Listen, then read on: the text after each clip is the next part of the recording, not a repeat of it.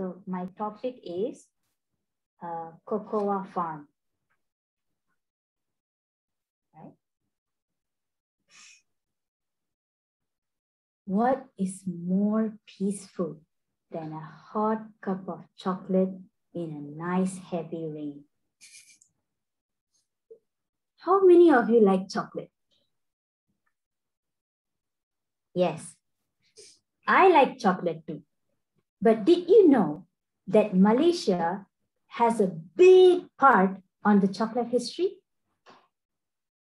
Chocolate was found in Malaysia. Chocolate farm, the plant was found in Malaysia 200 years ago in the 18th century itself. So it was found in one person's garden. So people, when they track down, they believe that someone has took it from a foreign country and planted here. So from there, Malaysia has become one of the mass production for chocolates. They produced chocolate and it was a booming industry. Imagine chocolate values equal to a gold.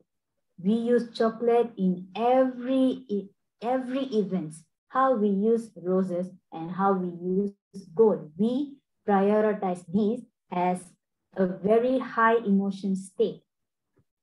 And we Malaysians are the producers of these chocolate farms. There are major 6 varieties that Malaysians have this chocolate farm. Then what happened? Where are all the chocolate farms now? The moment we commercialize this chocolate farm to earn more money, falls a greater responsibility.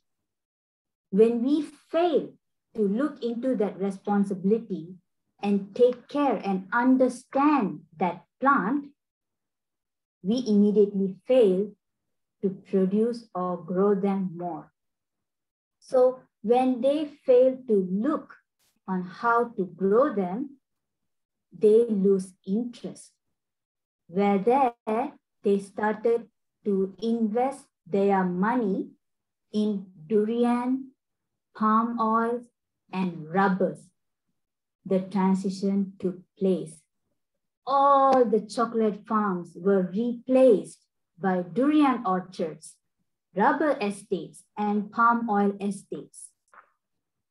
Because the maintenance of a cocoa farm is higher than durian and rubber or palm oil. When you plant trees that are low maintenance and higher money, immediately we will fall towards that. But is that the only reason? Is that the major reason? Because of these durian orchards, the palm oils and the rubber estates, now the cocoa farm is no longer here? No, that's not the real reason. The real culprit is called CPB, cocoa pod borer. It's an insect. It's a moth. It's a 7 mm moth, 7 millimeter moth. It's very small. It has its scientific name long as a sentence. I'm not going to try to even attempt that. Okay. It eats the cocoa pod inside. Some people say it is from the rambutan trees. It's the same moth that destroys rambutans. Okay, never mind. If it's already in Malaysia, Earth must has an alternative production to reduce this moth. But here comes the catch. According to cabby.org, these moths are not natives of Malaysia. They were introduced by an unknown person. So when they tracked down how this moth come to Malaysia, they found out it came by Philippines or Indonesia. When they even tracked down why the moths come all the way from Indonesia and Philippines, they found out these two countries have been introduced by this same moth a decade ago. So in 1977, when Malaysia got invested by these moths, people don't know how to treat them because it was a sudden boom.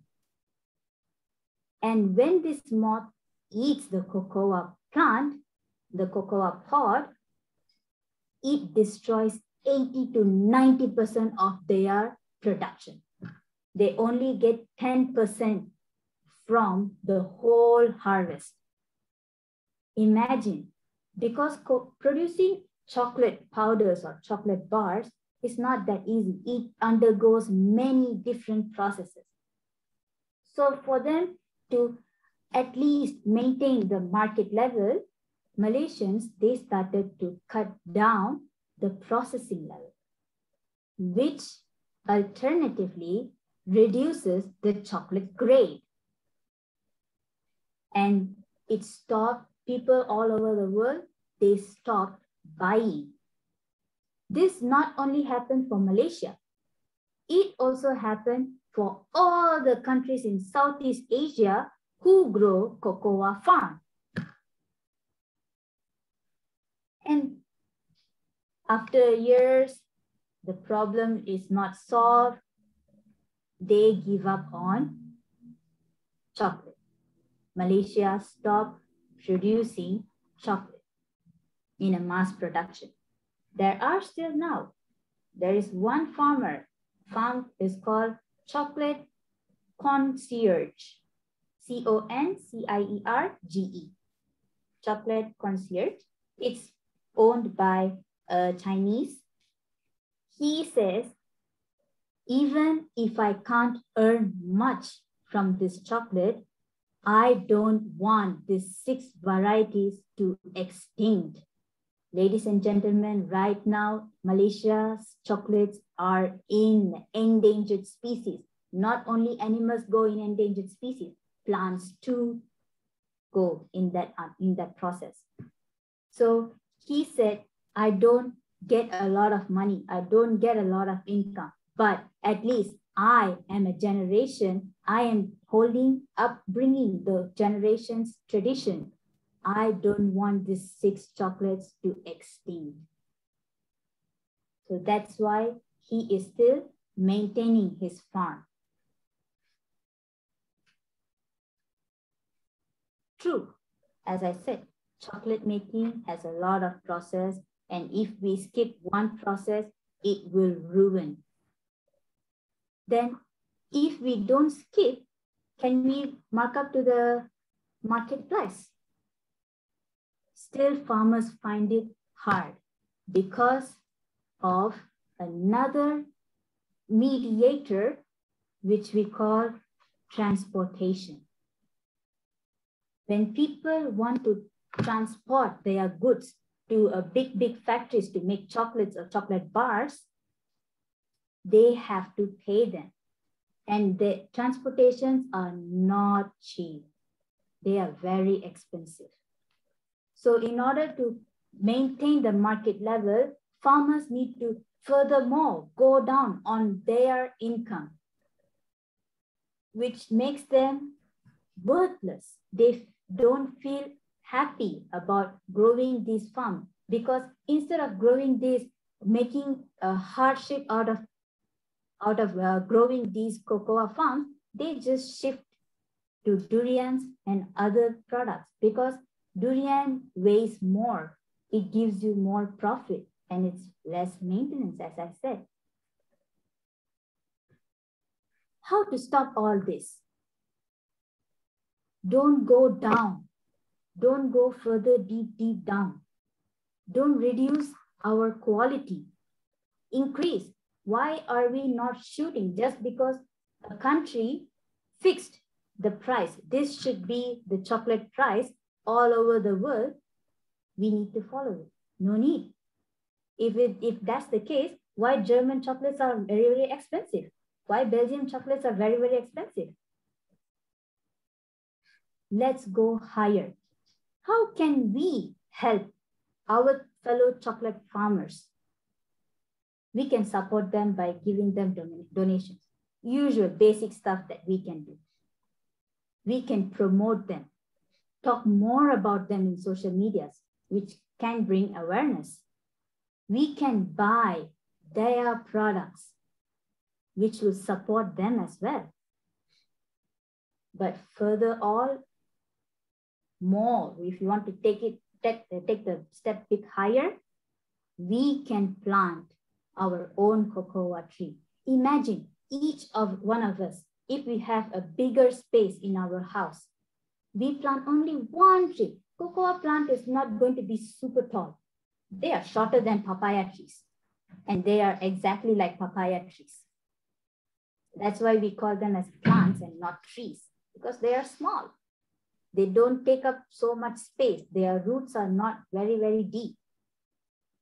If we plant one cocoa tree, each house, imagine how many cocoa plants right now we might have planted in one town, one city, and one state, one country. It will increase the cocoa plantation. We don't need to do that for a commercial or a profit thing. We can at least stop them from being extinct. My hot chocolate now is finished. So as the rain. So I think we need to help the farmers to stop the chocolate farm from getting extinct. That's all. Thank you.